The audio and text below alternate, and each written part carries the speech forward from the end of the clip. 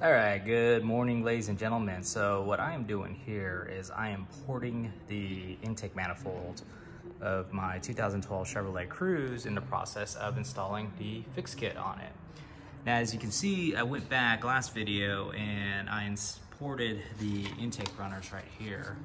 So you can see that there is no dam in there.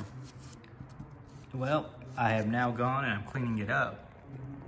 And now I am porting specifically this inner lip right here. As you can see, I am making a pretty good go at it right now, but there's a little lip here where the air will come in, it'll grab the lip and it'll tumble and it'll disturb the airflow.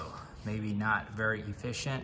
So I'm going in, it looks kind of nasty right now, but I'm going in with my Milwaukee drill with a little carbide tip for metal, and it is making very short work of that. So we'll see how that works out. All right, guys, so here we go. Another bit of a look here at what we're dealing with. So as you can see, I blew it out. Go ahead and shine the flashlight of truth and justice on it. Still works, doesn't really work. So as you can see, I pretty much have it bored out here and cleaned out. There's some surface delamination here because for God knows what reason, I decided to run a little bit of intake manifold cleaner or mass airflow sensor cleaner onto the sensitive electronics, but maybe that was not what I needed to do. But that's it. And that bevel right there, it's a lot more open than it used to be, but I'm really not sure what type of increase in performance I'm gonna see on this. There's actually, if you look right here, there's a little crevice that actually runs across and in and down the length of the molding here where it comes together. And then you have,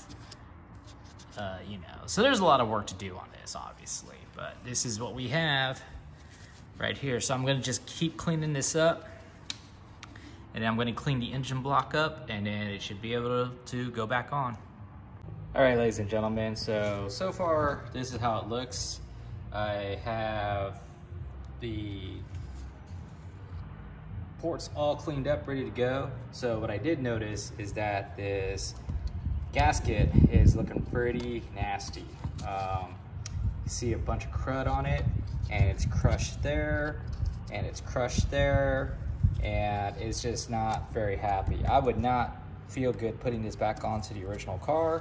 So what I'm going to do is I'm just gonna chunk it and just toss it. Ugh. All right, it's nature's problem now. I'm gonna order another set off of Amazon.